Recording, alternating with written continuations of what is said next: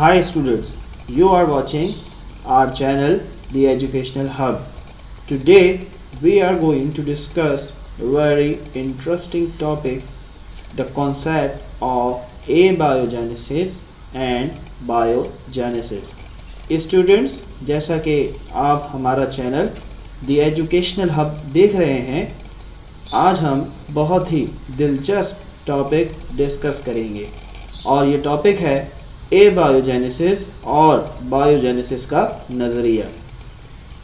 As we have already learned about bio in our first lesson that bio means life.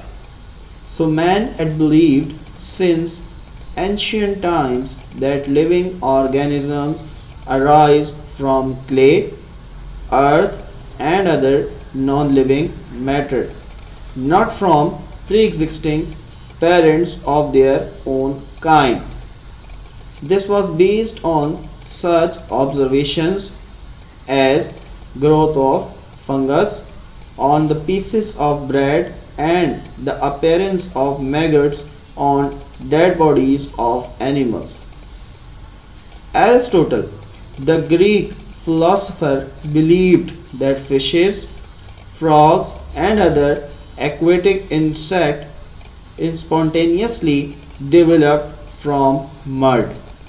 In other simple words, we can say the concept of abiogenesis is defined as the creation of a new living organism from non-living things.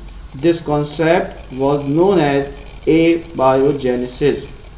जैसा कि हम पहले पढ़ चुके हैं कि हयातियात लफ्ज़ के मायने ज़िंदगी के हैं. कदीम ज़माने से इंसान को यकीन रहा है कि जानदार, चाहे जानवर हो या पौधे, मिट्टी से, ज़मीन और दूसरे गैर जानदार मादों से पैदा होते हैं ताकि पहले से मौजूद अपने वालिदैन जैसे नज़र आएँ. इस नज़रिए की बुनियाद चंद मुशाहिदात थे, जैसे रोटी के टुकड़े पर फफूंदी यानी फंगस का पैदा होना और मुर्दा जानवरों पर सुंडियों यानी मैगट्स का पैदा होना. अरस्तु, जो कि बहुत ही मशहूर यूनानी फ़लसफ़ी गुज़रे हैं, उनका ख़याल था कि मछलियाँ, मेंढक और आबी कीड़े यानी कि पानी में पाए जाने वाले कीड़े अचानक और ख़ुद ब खुद मिट्टी और कीचड़ से पैदा हो जाते हैं. दूसरे आसान अल्फाज में हम कह सकते हैं कि किसी जानदार का गैर जानदार चीज़ से पैदा होना बायोजेनेसिस कहलाता है. तो ये था हमारा कॉन्सेप्ट बायोजेनेसिस के हवाले से. The idea of production of living from non living was experimentally analyzed. The pioneer in such experiments was an Italian scientist named Redi. Through several experiments, he showed that all living organisms arise from their parents and negated the idea of abiogenesis. The view that living beings can develop only from other living beings is called biogenesis. The following are a few of experiments which Redi performed and which led to the concept of biogenesis. ये नज़रिया कि जानदार चीज़ें बेजान अशिया से पैदा होती हैं, इस नज़रिए का मुताल्ला 17वीं सदी में इटली के एक साइंसदान रेडी ने किया. इसने मुतादिद तजुर्बात से ये साबित किया कि तमाम जानदार अपने वालिदैन जैसे ही पैदा होते हैं और इस तरह बायोजेनेसिस नज़रिए को इन्हीं तजुर्बात से रद्द किया. ये नज़रिया जिसके तहत एक जानदार दूसरे जानदार से पैदा होते हैं बायोजेनेसिस का नज़रिया कहलाता है. So move on to the experiment number 1 which was performed by Redi. In the first experiment, He took some dead snakes were placed in a box. It was noticed that flies gathered around the dead snakes. After 3 days, maggots appeared in their bodies. After about 18 days, these maggots transformed into pupa.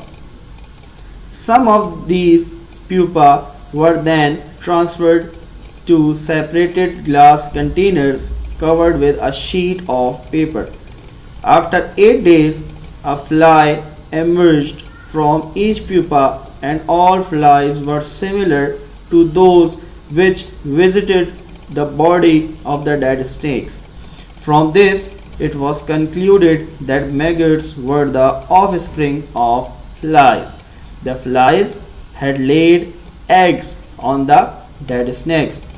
These eggs gave rise to maggots, which formed pupa, and ultimately flies emerged from them. Ready ने एक डब्बे में चंद मुर्दा सांप रखे। इसने मुशाहिदा किया कि इनके गिर्द मक्खियाँ जमा हो गईं। 3 दिन बाद सांपों के गोश्त में सुंडियाँ यानी कि मैगट्स पैदा हो गईं। 18 दिनों के बाद इन सुंडियों यानी कि मैगट्स की सरगर्मियाँ ख़त्म हो गईं और प्यूपा में तब्दील हो गईं। इनमें से चंद प्यूपा को एक शीशे के बर्तन में मुंतकिल करके कागज़ से ढाँप दिया। 8 दिन के बाद हर प्यूपा से एक छोटी सी मक्खी निकली। ये मक्खियाँ बिल्कुल इन मक्खियों की तरह थीं जिनको मुर्दा सांपों पर भिनभिनाते और बैठे देखा गया था। इससे ये नतीजा अख़ज़ किया गया कि ये सुंडियाँ दरअसल मक्खियों की औलादें थीं, क्योंकि मक्खियों ने मुर्दा सांपों के गोश्त में अंडे दिए। इन्हीं अंडों से सुंडियाँ और फिर इनसे प्यूपा बने और बिलाखिर इनसे मक्खियाँ बरामद हो गईं। So that was the first experiment done by Redi to prove the concept of biogenesis. तो ये रेडी ने पहला तजुर्बा किया जिसकी मदद से उसने बायोजेनेसिस के नज़रिए को साबित किया। So the next experiment which was performed by Redi was, in this experiment Redi took 8 bottles.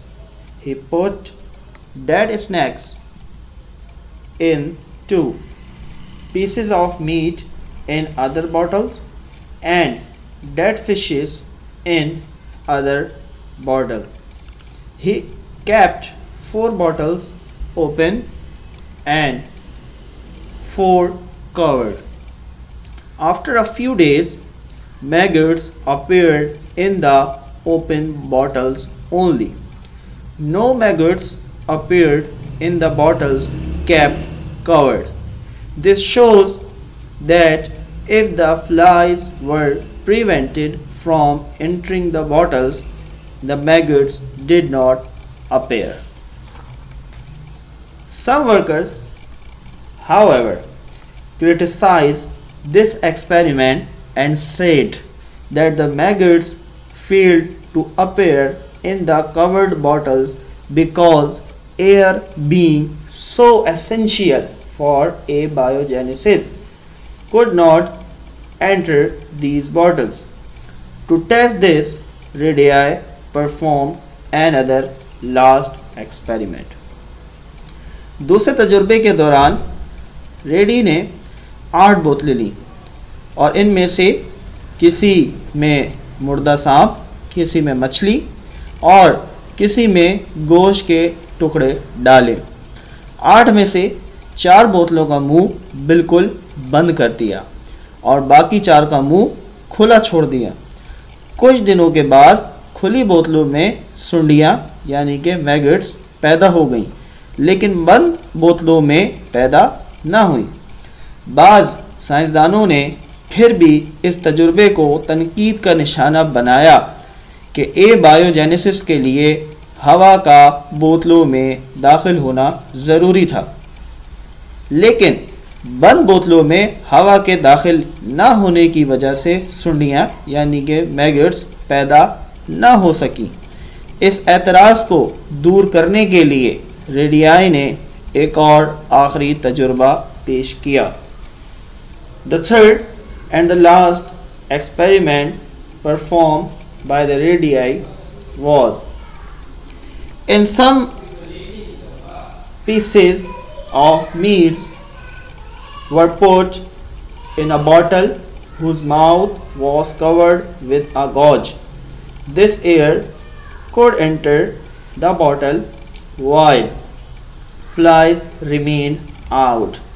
Again, no maggots appeared on the piece of meat even after many days, in spite of the fact that entry of air was possible. These experiments provide evidence supporting the idea that only living beings give rise to living beings. Thus, the concept of biogenesis is correct and that of abiogenesis is wrong. Radii ने अपने तीसरे तजुर्बे में एक खुले मुंह की बोतल में ताज़ा गोश्त के टुकड़े डालकर इसके मुंह को जाली से इस तरह बंद कर दिया कि हवा तो अंदर दाखिल हो सकी लेकिन मक्खियाँ ना दाखिल हो सकें। मज़ीद एहतियात के लिए इसने बोतल को एक फ्रेम के नीचे रखा। इस फ्रेम के चारों तरफ जाली लगी हुई थी। कई दिन गुजरने के बावजूद भी गोश्त में सुंडियाँ पैदा ना हुई, हालांकि हवा के दाखिल होने में कोई रुकावट ना थी। इन तजुर्बे ने वो शवाहिद पेश किए जो इस नज़रिए को साबित करते हैं कि जानदारों से ही जानदार पैदा होते हैं, यानी बायोजेनेसिस का नज़रिया दुरुस्त है और ए बायोजेनेसिस का नज़रिया गलत है। तो ये थे 3 एक्सपेरिमेंट जो कि रेडियाई ने पेश किए बायोजेनेसिस के नज़रिए को साबित करने के लिए।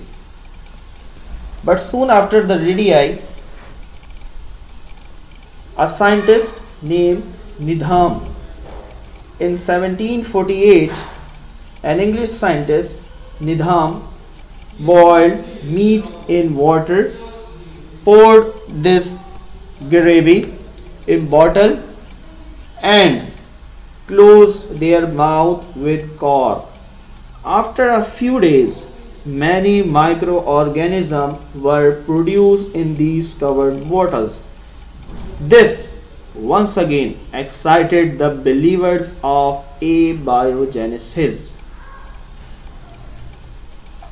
1748 में एक अंग्रेज साइंसदान ने गोश्त को पानी में जोश दिया यानी कि उबाला और इस यखनी को मुख्तलिफ बोतलों में भरकर इनके मुंह कॉर्क से बंद कर दिए। कुछ दिनों के बाद इन बंद बोतलों में छोटे जरासीम या माइक्रो ऑर्गेनिज्म पैदा हो गए। इसने एक दफ़ा फिर से ए बायोजेनेसिस के हामियों को पुरजोश कर दिया कि ज़िंदगी गैर जानदार चीज़ों से ज़ाहिर या पैदा होती है। But to prove Needham wrong, the scientist named Pasture came in the ground of science and proved Needham's concept of abiogenesis wrong. Pasture, the argument on the issue of biogenesis and abiogenesis continued up to the middle of 19th century till Loius Pasture, a renowned French scientist, proved with experiments that abiogenesis could not occur in the present environment of Earth. In 1864, the Pasteur performed his experiment in front of the commission formed of noted biologists to resolve this issue. He took flasks which had long curved S-shaped necks He added fermentable infusion, yeast, sugar and water in the bottles and left their mouth open. The yeast infusions were boiled in the flask and let steam released out of the neck of each flask. Then flasks were allowed to cool. No life was produced even after the lapse of several days, because microorganisms entering along with incoming air got stuck up in on the curved wall of the glass neck. To prove this, he broke up the curved necks so that now contaminated air could reach directly to the infusion. It was observed that microorganisms were produced within 48 hours. This proved that if care was taken and no microorganism or their spores were allowed to reach the infusion, no life could be produced. He rejected spontaneous generation. Commission decided in favor of biogenesis. Biogenesis और एबायोजेनेसिस पर बहस और दलाइल का सिलसिला 19वीं सदी के दरमियान तक जारी रहा। हत्ता कि एक मशहूर फ्रांसीसी साइंसदान लुइस पास्चर ने अपने तजुर्बात से साबित किया कि इस दुनिया की मौजूदा फ़िज़ा में एबायोजेनेसिस का होना नामुमकिन है। 1864 ईस्वी में पास्चर ने अपने तजुर्बा माहिरीन हयातियात पर मुश्तमिल एक कमीशन के सामने किया, जो इस मसले के हल के लिए तश्कील दिया गया था।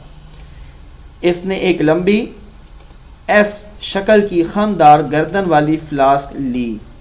इसमें खमीर हो जाने वाला एक महलूल यानी कि खमीर, शक्कर यानी चीनी और पानी को लाया और इसका मुंह खुला छोड़ दिया।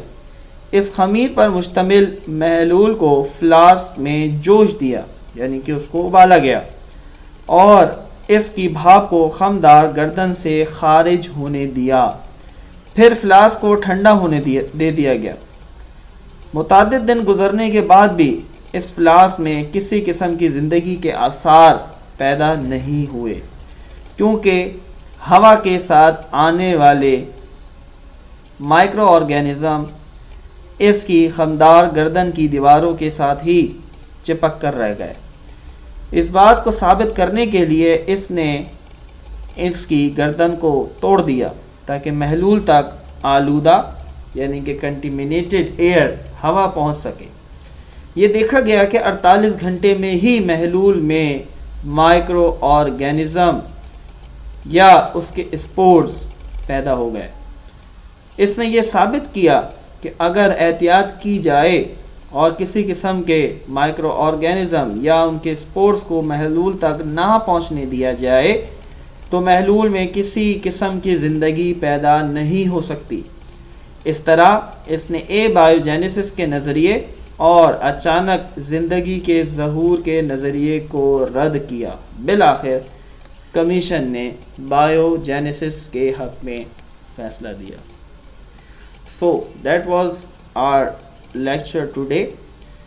If you like this video, so share it to other students and also subscribe our channel The Educational Hub to get daily updated lectures on different subjects, and thanks for watching the video.